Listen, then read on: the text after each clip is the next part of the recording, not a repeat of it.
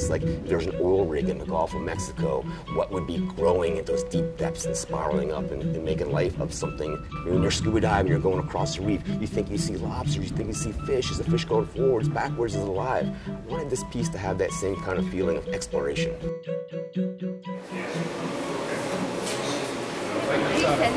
Now the wires, but the thing is, you have to make sure with the wire, yeah, it won't push it to one side. It's actually never been put together. It's in the studio and it's modular, but it had to be built onto a framework as to fit into the tank in 20-inch pieces, but it was never able to be hung in the studio, so we're gonna see what happens when we try to put it together, you know.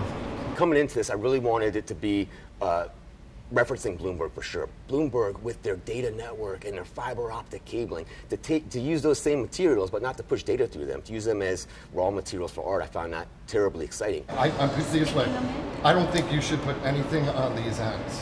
Beautiful, I'm with that. Although, maybe like if there was like a pen or something somewhere going, because this is gonna be facing underwater anyway. I thought only non-photosynthesized corals could be from here down anyway. The big and soft corals.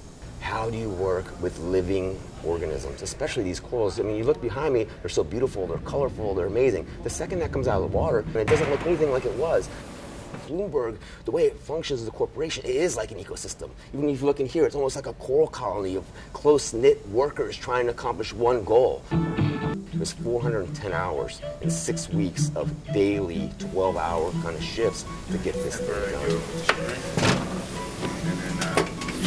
I got it right here from the top, yeah. Okay, I like Got it. Yep, let go. Cool, let's just hook this. Now we're just going to hook it the same way, Ted? Yep. Temporarily, and I'll just take out some liquid. There you go. Drop from it? Yep, yep. Beautiful.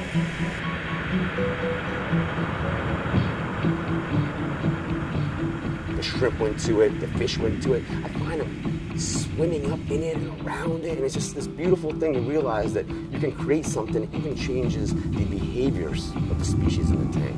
But I am extremely excited. I couldn't be any more thrilled by the outcome of this project.